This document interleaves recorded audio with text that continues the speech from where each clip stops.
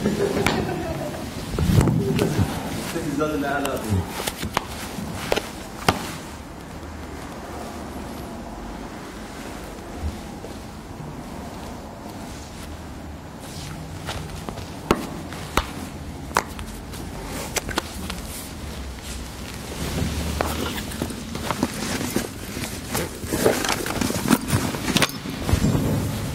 ready? 1 second. I'll put my hand out. Okay.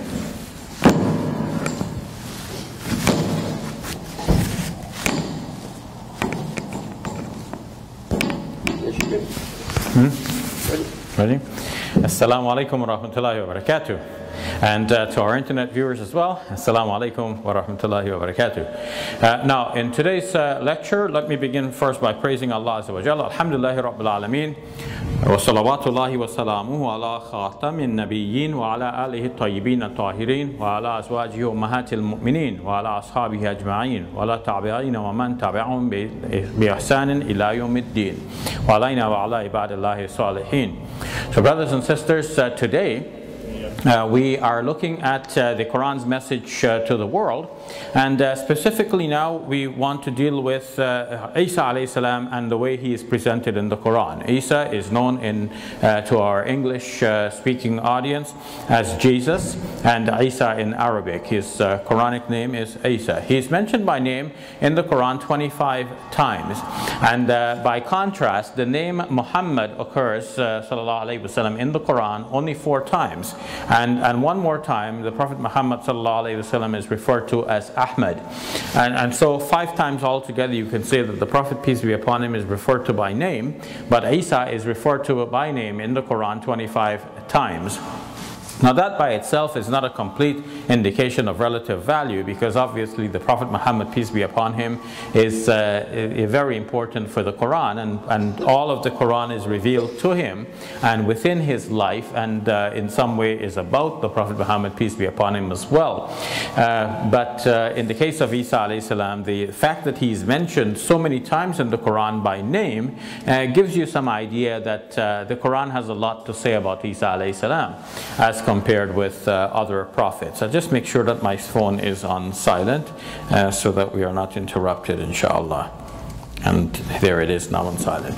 So Isa alayhi salam is spoken of in the Quran in very honorable terms, and this is remarkable because outside of Christianity there is no other world religion that regards Isa alayhi salam with such great respect. Some people may know of Isa alayhi salam cursorily, and they may say something good about him. For example, Mohandas Karamchand Gandhi, though being a Hindu, has said something favorable about Isa alayhi salam, but that's a fairly modern scholar. So modern scholars generally think broadly about the world's religions, and they have an embracing and tolerant attitude towards many of the world's religions, well, the world's religions in general, and they may say something favorable about our Prophet Muhammad, peace be upon him, about Jesus, about Buddha, about Moses, and so on. So that itself is not a good indication of how the world's religions view Isa alayhi salam. To see how the world's religions view Isa alayhi salam, we have to go to the original sources of those religions and the early development in the classical period, and we see that the major religions actually have nothing to say about Isa alayhi salam except for Judaism. Judaism, in some of its commentary material in the Talmud, makes reference to Isa alayhi salam. But the references they make to him are not very charitable. There are references to him as a magician, as a sorcerer, and somebody who was misleading people. So the Talmud says that for the fact that he was misleading people, he was charged with blasphemy and he was put to death. That seems to acknowledge, and yeah, that he was put to death, and that's fine. This is the judgment of the Talmud against Isa alayhi salam. Many modern Jews may regard Isa alayhi salam as a good person, as a good man, a teacher of religion, and they will not have anything against him. But this is the classical religion. Whereas when we come to Islam now, we see that the classical religion of Islam holds Isa alayhi salam in high regard. In fact, the most sacred document of Islam is the Quran, which Muslims believe to be a revelation from the Almighty God, and that document insists on belief in Isa alayhi salam. So a Muslim cannot be a Muslim without believing in Isa alayhi salam. If a Muslim says, I reject belief in Isa alayhi salam, that Muslim will be rejecting the Quran, and this is unthinkable. So it is interesting then that Islam shares with Christianity this high regard for Isa alayhi salam, as the Quran itself, our sacred scripture, does hold him in such high regard. So what does the Quran say about him? Many things that Christians believe in about Isa alayhi salam are affirmed in the Quran. The Quran, surprisingly, speaks about Isa alayhi salam being born in a special way. That the Quran indicates that Isa alayhi salam performed many miracles, including healing the blind, curing the leper, and even raising the dead back to life. And finally, the Quran shows that Isa alayhi salam was raised up to heaven, and many Muslims believe, based on one interpretation of a verse in the Quran, that Isa alayhi salam will return before the end of time. So these are beliefs that Muslims share with our Christian friends. The title Messiah is very important to many Christians. They think that this is a distinctive title of Jesus alayhi salam, and the Quran affords him the same title, because in Surah Ali Imran, the Quran refers to him as Al-Masih Isa ibn Maryam, the Messiah, Jesus, son of Mary. Now, our Christian friends take this title to, sometimes they think this title, and this must be at the common level, because the scholars know it can't be so, but some common Christians think that the title Messiah must mean somehow that he is God, but this is a mistake. That's not what the title means. But the common Christian may have simply worked it out and draw a conclusion in this way, thinking Jesus is God, Jesus has the title Messiah, we don't know of anyone else having the title Messiah, therefore Messiah, when we say Messiah, we mean God. But the title itself, Messiah, doesn't mean God, and in fact it refers to other people in the Bible itself. In the Bible, in the book of Isaiah, in chapter 45, a certain man, Cyrus by name, a Persian king, is called God's Messiah. So what does Messiah mean then? More than one person can be called Messiah. Even a thing can be called Messiah. If God has consecrated that thing, if that thing is consecrated for God, a thing is declared to be holy or sacred in the religious tradition. That thing is called Messiah. It means simply anointed. And it was the practice of the Jewish people that they appointed individuals for office as a sign of their inauguration into office, their heads will be anointed with oil, and hence the term anointed. So the anointed one was regarded with respect and thought to be under God's blessings as well. He was consecrated for office. So likewise, a rock might be consecrated as a sacred rock. Oil might be poured upon it, and that would be called an anointed rock. So it doesn't mean that only Isa alayhi salam is called Messiah. Well, this proves that not only Isa alayhi salam is called Messiah, and it also indicates that Messiah is not a title of divinity. It's not God that is called Messiah.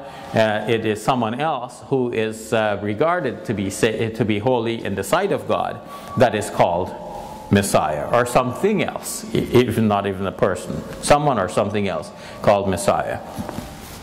So Isa alayhi salam in that sense then is called Messiah in the sense that he is consecrated for office. He is appointed to serve God. In Arabic we may say that somebody is Mustafa. He is selected, chosen by God for some special function.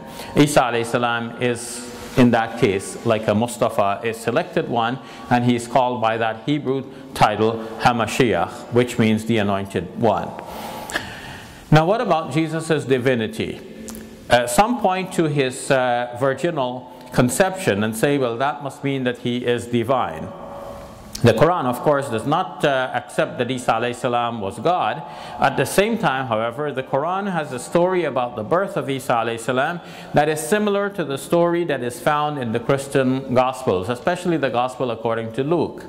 There in Luke's Gospel, it is mentioned that the angel came and addressed Mary, saying, "Hail Mary," and then let her know that she is going to have a child, and she is surprised. How can she have a child? And then she's told that the power of the Most High will overshadow you, such that that which will be born in you will be called the Son of the Holy Spirit. Well, in a similar way, but with some important differences, the Quran has it that when the angel came and addressed Mary and said to her,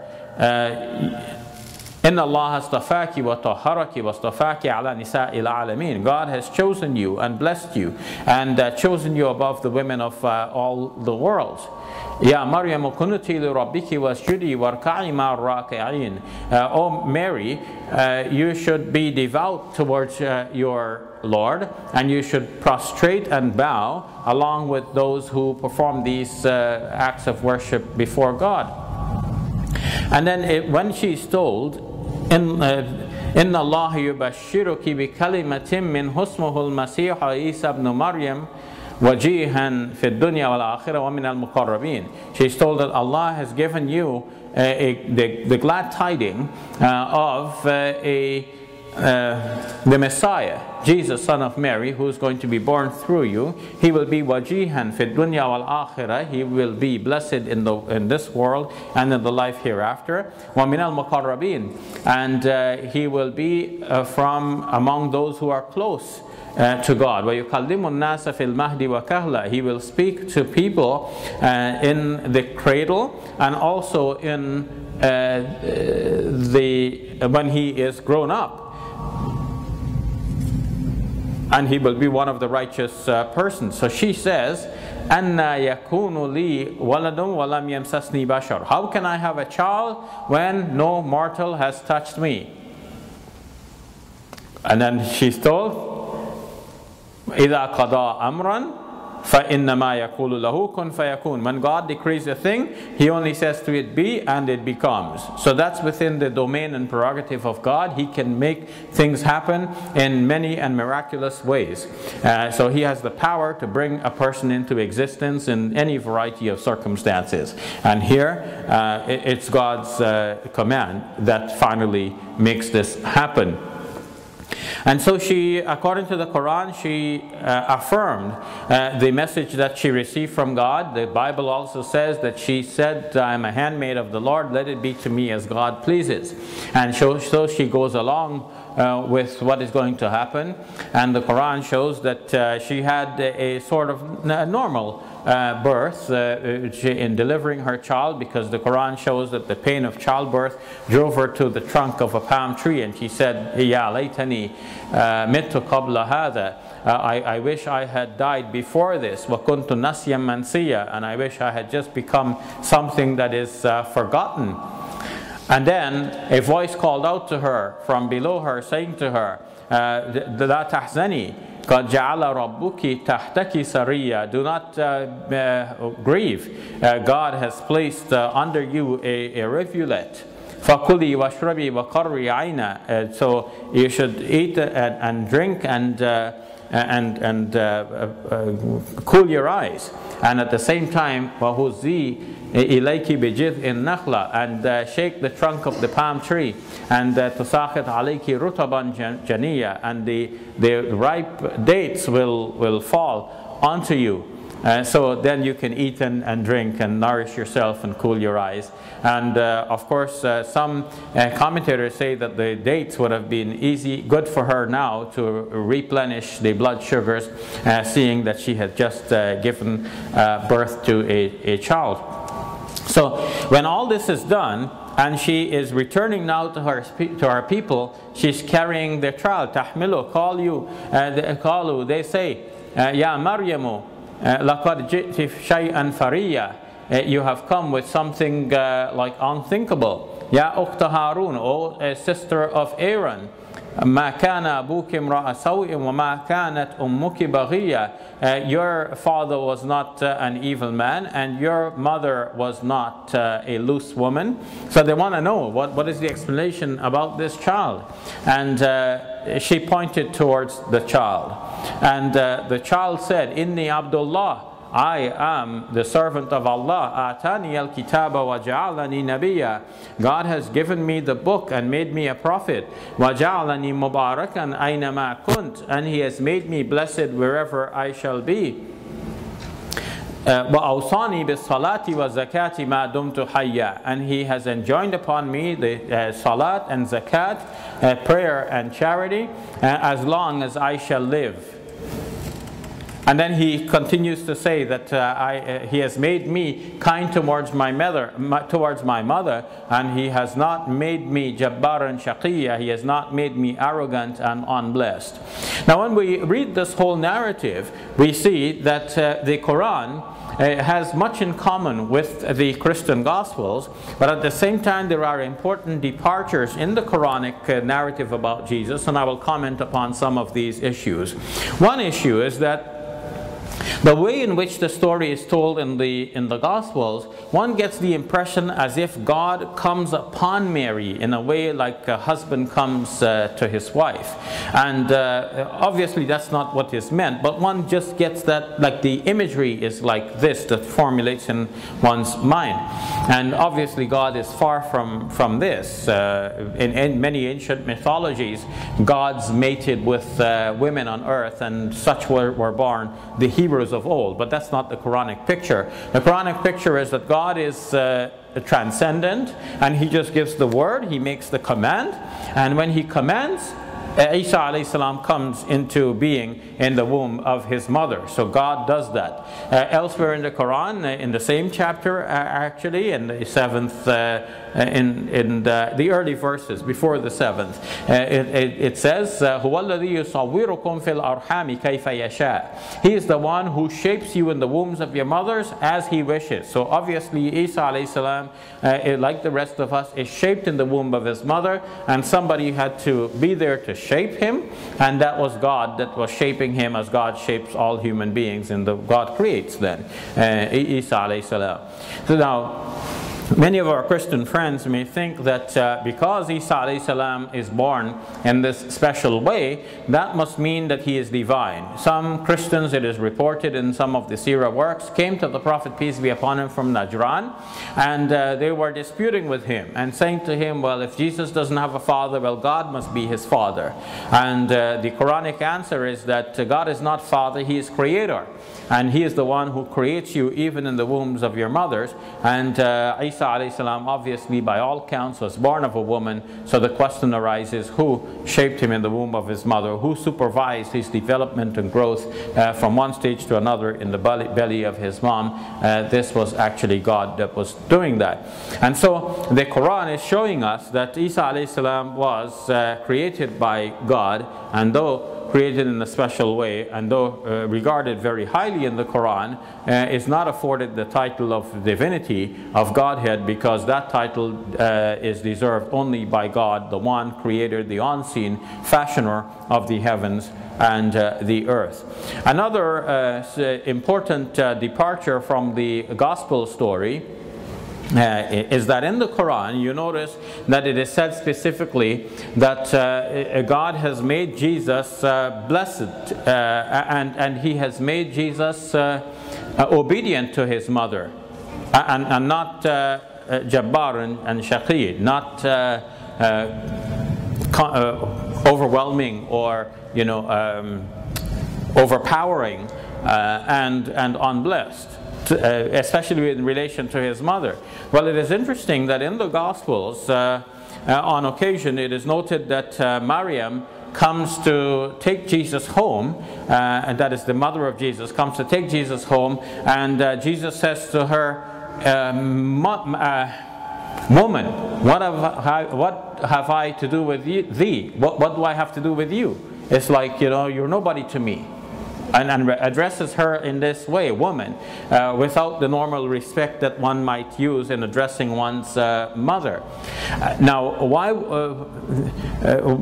would Isa alayhi salam address his mother like this? The Bible shows that one has to honor one's parents, one's father and mother. That's one of the commandments. The fourth of the 10 commandments, which are thought to be the most important commandments in the Bible, because that is what God had written for Moses on 2 stone tablets. So how could Jesus be disobeying one of the commandments? She is, after all, his mother. But what you can see here are two things happening. One is that over time, as the stories about Jesus were being told and retold, people were puzzled over this question. How can you regard Jesus as God and yet he has a human mother? So this was the problem for some people. So one answer to that is to try and distance Jesus from his mother. So by him referring to her in this way, woman, what have I to do with thee? It's as if this is divinity speaking and Mary has nothing to do with him. This God that is this man. So that's how the story got evolved over time. So in the direction of trying to make Jesus into a divine being. It's getting there, it's not quite there, but these are tendencies that are at play in the way in which the story is being shaped and reshaped before it finally comes to be written down in the Gospels. The other tendency at work here is that soon after Isa alayhi salam, when Isa alayhi salam, according to the Quran, was taken up by God, soon after that, we have an important teacher of Christianity, a man by the name of St. Paul, who became very influential in Christianity. And in fact, Christianity largely has followed his teachings. So Christianity today may largely be referred to as Pauline Christianity. For more on this, one can read the book by the same title, Pauline Christianity by John Zeisler. And many other scholars have written books about Paul himself and about his influence on Christianity. Well, now a question arises. Who would understand Jesus better? His original disciples or somebody later who came and had not met Jesus, on whom be peace? Naturally, his original disciples would understand him better. And it so happens that Paul and the original disciples of Jesus were not on the same page regarding Jesus. Paul understood him one way. The original disciples of Jesus understood him in a slightly different way. To the extent that Paul would be saying that some others have a false Christ. Of course, the others may say that it is Paul who has the false Christ, because two different views. But the history is written by the winners, and in this case, Paul is the winner. The original disciples of Jesus were preaching that people should follow the ancient Jewish law, and that many people in the Greco-Roman environment found to be difficult. And so they rallied more towards the preaching of Paul, who was suggesting that people did not have to follow the law. When it came to circumcision, for example, people did not have to circumcise their male children. And of course, males who wanted to follow the religion of Jesus did not now, according to Paul, did not need to be circumcised, whereas the Jewish call was that if you wanted to become a God-fearer, then you needed to be circumcised to start to associate with the Jewish community. So then, Paul easily gained more followers with his ideas and his preachings about Jesus. So when Christianity became Pauline Christianity, when it followed the direction of Paul away from the original disciples of Jesus, on whom be peace, this presented a question. How do you know that this is the authentic religion? If Paul is calling for one thing and the original disciples of Jesus are calling for something else, which one do you follow? How do you know which is the right faith? Now, with the original disciples of Jesus, we can expand that to say, now what about the family of Jesus? What about Jesus' brothers? And what about his mother? Surely they know what Jesus was preaching. So why don't we follow them? And as it turns out, it looks like in Christian history, the split was between Paul on the one hand and all of the Jewish Christians on the other hand, including the family of Jesus, including his mother and his brothers. So now, how do you support Paul if you're a follower of Paul? If you're a follower of Paul, you have to say, well, the original disciples and the family of Jesus actually were either not good believers or they did not quite know or understand what Jesus was about. So in this case, we understand why. It's said in the Gospels that during the days when Jesus was thinking about going up to Jerusalem, his brothers did not yet believe in him. So they did not believe in him yet. So the brothers were not believers. So that's one answer. Now, it is a fact, and it comes to be known that later on, the brothers of Jesus, and in particular James, is a very important leader in the church among the early Christians. So that's not deniable. So what this story goes to show then is that James was not a believer at the time when Jesus was preaching. There was at one time when James himself disbelieved in Jesus. So that casts a sort of doubt and suspicion about him, a sort of distance. Christians can, excuse themselves if they don't have that utmost respect for James, and if they have greater respect for Paul. The mother of Jesus, it is said now, came to Jesus and wanted to take him away. Why? Because according to the gospel story, the mother and his brothers, they came to take him away. They thought that he was beside himself. Beside himself. What is meant by beside himself? That's a way of saying that they thought he was mad, that he had some kind of evil spirit on him. This is how they spoke about a person being beside himself. That's what they meant. So now, let us retrace our steps here and think more carefully. Imagine the story from the beginning. Maryam alayhi salam is visited by the angel. She gets this good news that she's going to have a son. She says, how can I have a child when no mortal has touched me? She's given the good news by the angel. God is going to make this possible. Now she has this child. Now, is she going to think that this child is demon-possessed after she has had this message, communication with the angels? Why would she think that this child is demon-possessed? Out of his mind, beside himself. She wouldn't think that. But why does the gospel represent her as thinking that? Because there is this clash between the two streams.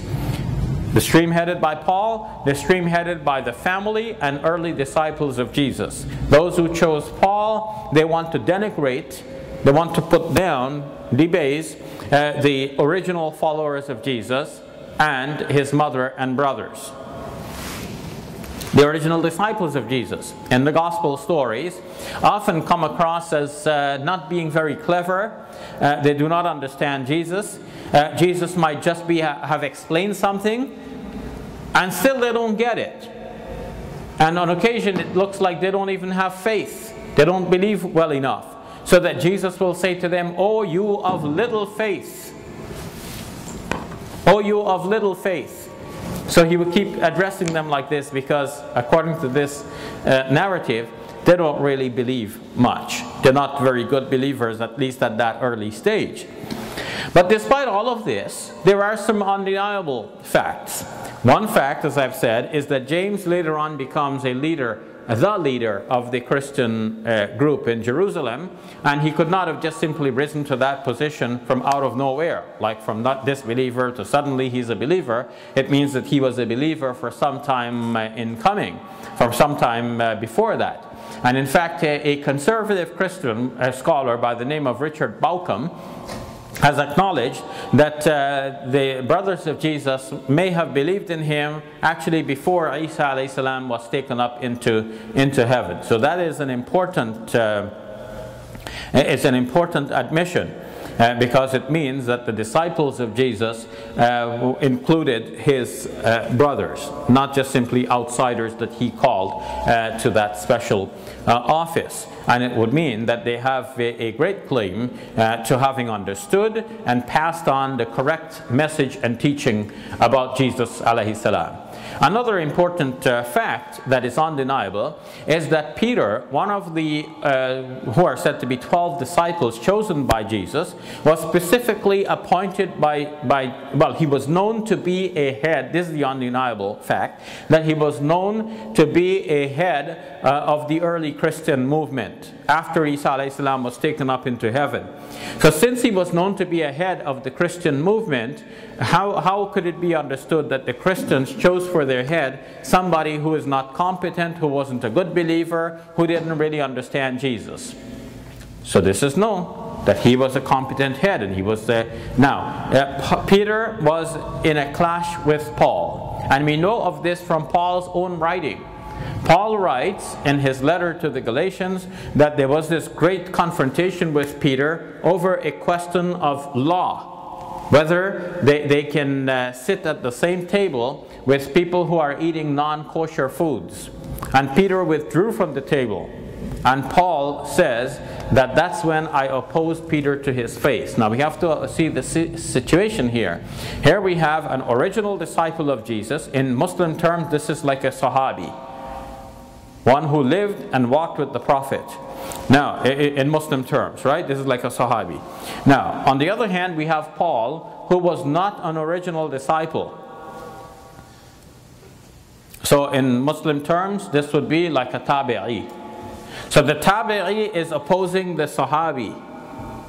Is that doable? No. The Tabi'i has to learn from the Sahabi, right? So in this case, we expect that Paul has to learn from Peter, but no, Paul is claiming his own authority, that God revealed his Son to him, to Paul. And now, Paul claims that he has a special revelation from Jesus, on whom be peace, and based on that he's teaching. He says, I did not learn what I know from any man, meaning that he got it directly from Jesus. So what cannot be denied then is that Peter is an important leader in the early church, and that makes it look like Paul is the odd one out. So traditions survive, and one surviving tradition is that not only was Peter in fact the head of the early church in Jerusalem, but that he was also specifically appointed by Jesus. So the tradition says that Jesus, on whom be peace, on one occasion had said to Peter, Peter, you are the rock.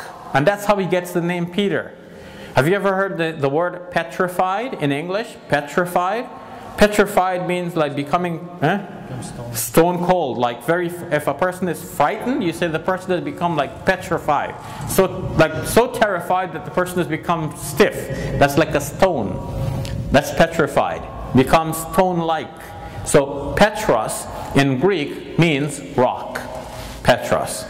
And that's how Peter gets his name. That's when Jesus says to him, you are Peter. You are a rock. And he says, on this rock I will build my church. So that means the Jama'ah of Christians, called here church. Church is not necessarily a church building, but the Jama'ah, like the Ummah, is called a church of Christians. So Jesus, according to that statement, is saying to Peter, you are Petros, you are rock. And on this rock I am going to build my church. His name was Simon, but Jesus renamed him Rock. In Greek, Petros. And we call him now Peter in English. And said to him, on this rock I'm going to build my church. So that means that he becomes now the foundation of the church. If this saying of Jesus is authentic, and it's there in Matthew's Gospel in chapter 16 at the end. So if this saying is authentic, then Peter has full authority to teach the religion of Isa alayhi salam. And if Paul says now, I oppose Peter to his face, Who should be followed? Peter or Paul? Obviously Peter. But the church went the way of Paul. They have followed Paul. And because they followed Paul, they represent Peter many times in the Gospels and other disciples of Jesus in the Gospels as being uncomprehending, a little bit naive, slow to understand what Jesus is talking about, sometimes demanding or desiring things which are not from a faith perspective, like someone says to Jesus, when you come back, let us be leaders with you. And something like this, like they have some desires not for heaven and the afterlife, but things of this world. So this is how they're being represented in this way. The mother of Jesus, on whom be peace, is also in a way being misrepresented, because people who followed Paul, they have a great challenge to overcome. How do they follow a man who is teaching something different from what the original disciples and the family of Jesus, on whom be peace, was teaching? So this is why we find that in the gospel story, Jesus addresses his mother as woman and says to her, "Woman, what have I to do with thee? Woman, what's between you and me?" Like as if they have no relationship between them. And this comes across as being disrespectful. But in the Quran, how does that come across? The Quran has it that Isa alayhi salam is very dutiful and respectful towards his mother. And that, of course, is in line with the 10 commandments in the Bible, which the fifth says, "Honor thy father and thy mother." The Quran, of course, enjoins respect for one's parents, and especially for one's mother, even more so than one's father. And so it is expected by Muslims that Jesus, a great moral teacher, would have put into practice something like the 10 Commandments, and he would have honored his mother.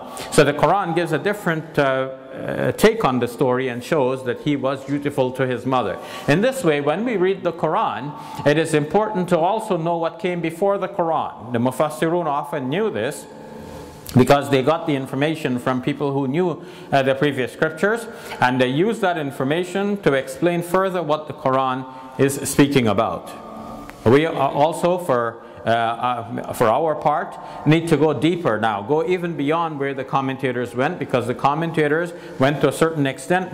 In each generation we should be taking the knowledge further and further. So we need to go further and investigate even more. And in this manner we can see that the Quran has a very subtle difference here with the gospel material in representing Jesus in this way. So I see that the sister has come in here with, sister, you have some food to be supplied, is that correct? Is that what you have? Can somebody help the sister who is familiar with the way things go here? Shukran.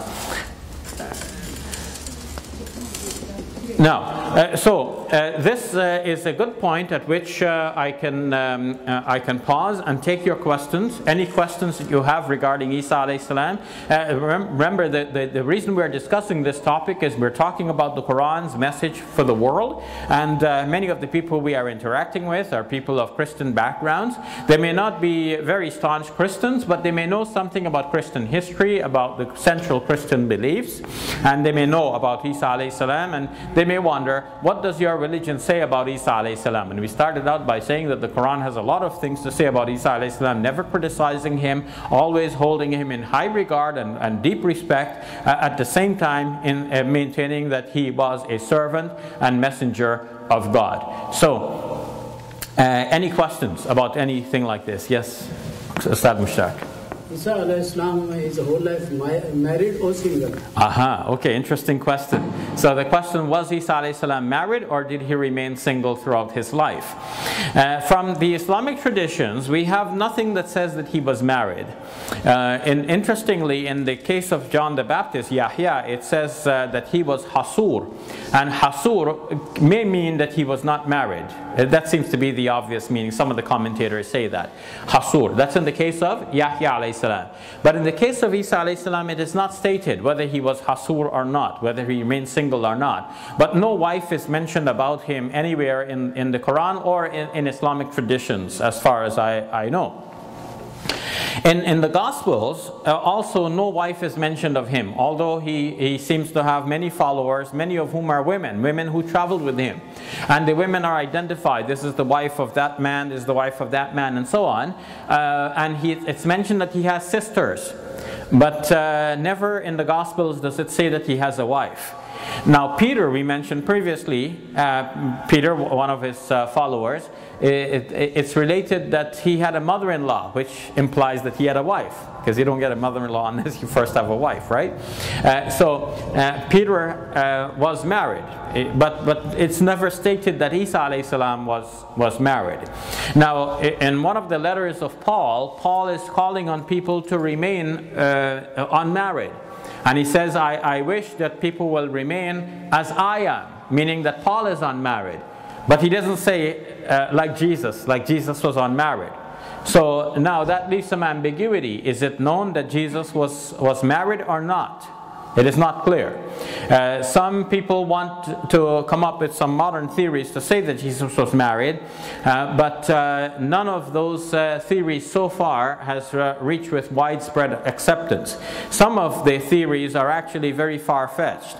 Like in the book The Da Vinci Code, it is mentioned that Isa alayhi salam was married, and he was married to Mary Magdalene, and then he went to France, and there they left some progeny, some children, and then there is a search for finding the descendants of Isa alayhi salam who still apparently survive, and something like this. But these are like fantastic stories.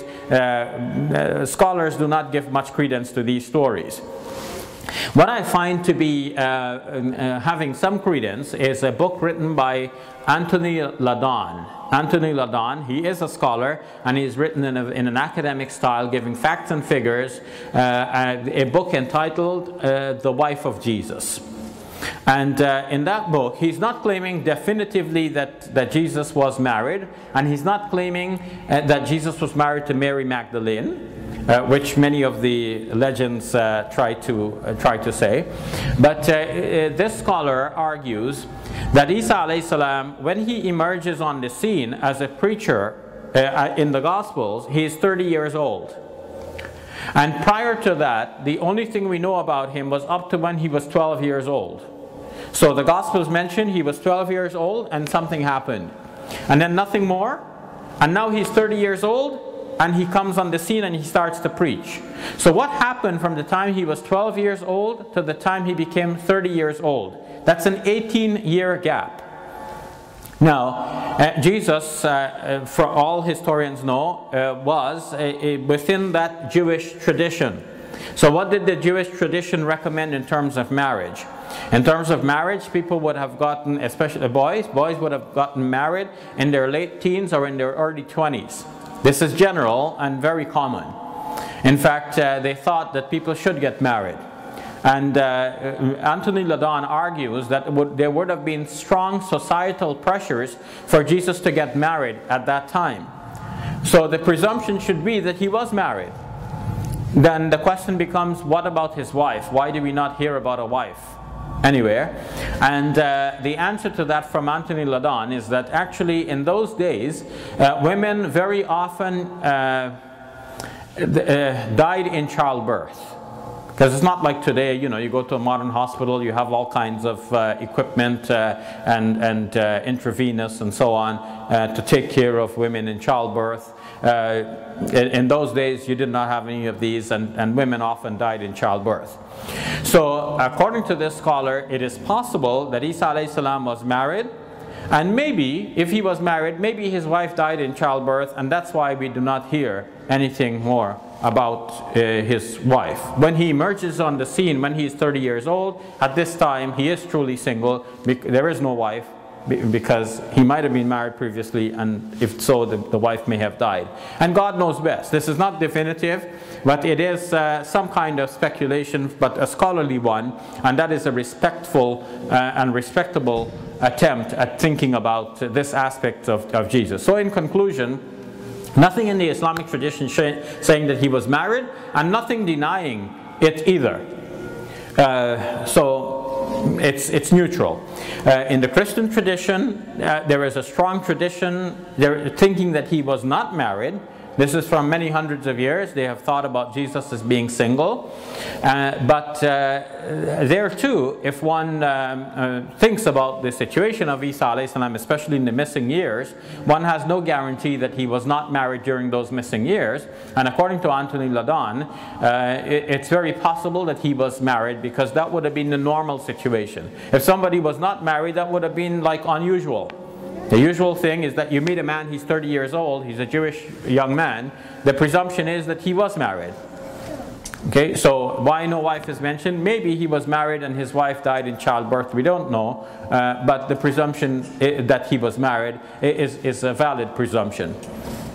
Because of the social milieu in which Jesus lived. That's what's normal for that person. It's like asking, you know, did he wear clothes? Well, it was normal for people to wear clothes, so it's not even a question. Did he marry? Well, yeah, it was normal for people to get married. It's not even a question. Whereas his wife, we don't know. Maybe his wife died in childbirth. So Allah knows best the answer to this question, whether he was married or not. If he was married, that of course is no problem for Muslim belief, right? If he was married, because prophets generally got married, and the Quran actually talks about prophets in the past and said that, you know, all the prophets, they usually had wives and children. So if Isa alayhi salam was not married, he would be an exception. The general situation with prophets according to the Quran is that they had azwajan wa dhurriya. They had wives and children. Now, if he was married, this poses a question for Christian belief. It now becomes complicated, because when Christians who think of Isa alayhi salam as God will have to now think about his wife and what status she would have in relation to divinity. So that's an interesting question for our Christian friends to weigh in on. Okay, but I'll leave it there. Any questions from our internet audience? We have one question. In Paul's, in 4-13 describes specifically Peter and John as idiots, unlettered, and uneducated. What is your view? Okay, what was the reference? 4:13 of which book? Yeah, 4:13 of Paul's scribe. Of Paul's? Scribe. Okay, okay. So Paul, many letters are credited to Paul, and the question is this: in Paul's writings, he refers to the original disciples of Jesus. Did he name them? John and Peter and John as idiots, unlettered, and uneducated. Yeah, he not very flattering remarks he makes about the followers of Jesus, Peter and John, and another one. So how do we then regard Paul in this case? The reference given is 4:13, but I'm not familiar, but we'd have to know which particular letter. But in any case, it is clear that in the letter to the Galatians, Paul does speak about the disciples of Jesus in this way, and he names them as Peter, James, and John. And in fact, elsewhere he speaks very disparagingly about some early Christians, and some historians think that Paul was referring to the original disciples of Jesus even there. But in some places it is clear he's referring to them by name, and he's saying that they're, what they were means nothing to me, even if they had some great reputation at one time. So he's saying, I am my own man, I'm teaching, and I have authority to teach directly from Jesus, and what respect they have among people, the reputation they have, that is of no use to me.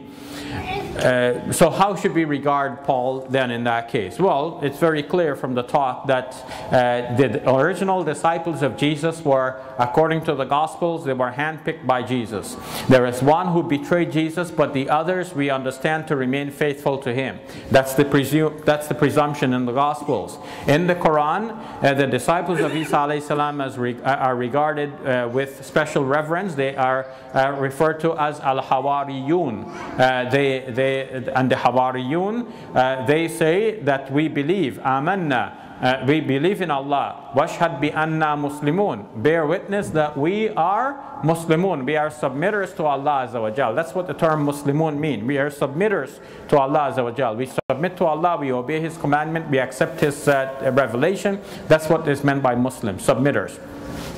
So from the Quranic presentation, we understand the Hawariyun, the disciples of Isa alayhi salam, to be his faithful followers, and we do not expect that anyone would disparage them in this way. And if somebody does disparage them in this way, as Paul does in his writings, then we have to say we are with the original disciples of Isa alayhi salam, and we have questions about this other individual who was teaching things contrary to the teachings of Isa alayhi salam and contrary to the teachings of the original disciples and followers of Isa alayhi salam as well. Any other questions? Okay, from the floor, yes, my brother. Yes, just the point of curiosity, I want to know your opinion. It seems that today the only people that follow the Prophet Isa, which is Jesus, is the Muslim people, in the way of praying the Salah. In the Bible, there's so many places they say like when he prayed, he put his face down, touched the ground, right? But nowhere in the Christian world now they follow that posture. Nobody. And then also the fasting. Jesus fasted 40 days like continuously, but nobody now follow that. Only Muslim fast in the Ramadan like a whole month. But I don't know where they changed. I ask Christian people and they still like us. They have no clue. I don't know why. But it seems that the only Muslim is that you want to follow like Jesus to the point. These are interesting observations, Brother Fee, yes. And so the brother is saying that we notice that Muslims pray like Jesus prayed, and we fast, and it is known that Isa alayhi salam fasted. So why is it that only Muslims are following these things these days? And he asked some Christian friends, like, where along the way did things get changed? Why aren't Christians doing these anymore? And Christians do not generally seem to know. So how do we make sense of this? So as for the prayer, let me say that it is very clear in the Gospels that Isa alayhi salam prayed with his face to the ground, just like Brother Fee said. In Matthew chapter 26, verse number 39, it says that Isa alayhi salam fell on his face and prayed. So what does that mean? It means he made sujood, and he was praying to God. And our Christian friends, we would expect to do the same thing, because the word Christian actually means imitator of Christ, one who copies, one who makes ittiba' of Isa alayhi salam. And we make ittiba' of our Prophet Muhammad sallallahu alaihi wasallam. We follow him, and by following him we are indirectly following all of the great prophets, because he taught us the way that the great prophets followed. So whenever we fall on the face, when we fall on to the ground with our faces, we are actually following not only our Prophet Muhammad sallallahu alaihi wasallam, but also Isa alayhi salam. So that makes us imitator of Christ as well, although indirectly. But those who say that they are imitators of Christ, they don't copy Christ in this way. So that's surprising, and that calls for an explanation. And as for fasting, yes, Brother Fee is correct. It is mentioned in the Gospels that Isa alayhi salam fasted for 40 days and 40 nights, and he was hungry as a result of that fasting. And it is mentioned that his disciples too were fasting. Early Christians were fasting. It is known from the Christian writings in the New Testament, in the Christian Bible. And it is also mentioned that Isa alayhi salam said to his disciples, well, he was saying to people that you know, when the bridegroom is there, the guests do not fast, but when the bridegroom is gone, then the guests will fast. So that meant probably that when he was there with his disciples, maybe he needed his disciples for missionary journeys, and so they should not fast at that time, because they were always traveling and giving the message. And we know when people are traveling, they have rukhsa not to fast. So that could be the reason why the disciples were not fasting at the moment. But he spoke to the disciples and said, when you fast, you should oil your hair and wash your face, so that people would not have pity on you. Because, you know, sometimes you're fasting and you say, oh, I'm fasting, so everybody can be sorry for you, right? So he's saying, no, oil your hair and wash your face so you can look bright, because you don't want people to be sorry for you. You're fasting for the sake of God. So when you fast, that means that you are going to fast, right? So somebody wrote a book actually about fasting, and said on the cover of the book that Jesus said, when you fast, not if you fast. He didn't say if you fast. If you fast, that means you have a choice to fast or not. Maybe you will fast, maybe you won't. But he says when you fast, which means definitely you will fast. And that's what is expected of the followers of Isa alayhi salam as well. And in fact, some Christians do fast in some way in the period that is known as Lent, but it is not so widely and generally known and generally practiced. What is generally practiced is the fast of the Muslims, and Muslims are known for prostrating on the floor. Maybe a Christian on occasion may prostrate, but it's not a general practice among Christians. And when we see that this is such a general practice among Muslims, we realize that Muslims are followers of all of the great prophets of God. So let us break at this point because we've come close to the Mughrib time. We'll have to break and observe the iftar. Our viewers on the internet, thank you all for tuning in. Assalamu alaikum wa rahmatullahi wa barakatuh. And tomorrow, same time, 8 o'clock, and also at 10 o'clock we have another session. Brothers and sisters, thank you for coming out and for listening to me. Jazakumullahu khairan. May Allah subhanahu wa ta'ala accept our prayers, our fasting, and all of the good deeds we're doing for His sake. Assalamu alaikum wa rahmatullahi wa barakatuh. And I believe that something will be available for us to break fast with on the lower floor. So please, let's go break our fast, and then we'll come back for the Maghrib prayer, inshallah. So the women will go from in this direction. Brothers who are on this side of the wall, my brother who's reading the Quran, if you could just leave that area, we'll mark it off for the sisters to travel there, and it'll be easier for them. Shukran.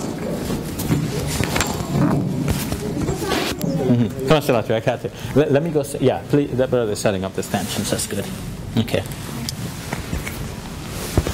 Okay, brother, you can stretch. See if you can stretch those the belt across the reach. Inshallah. There should have been 3. Where is one pole?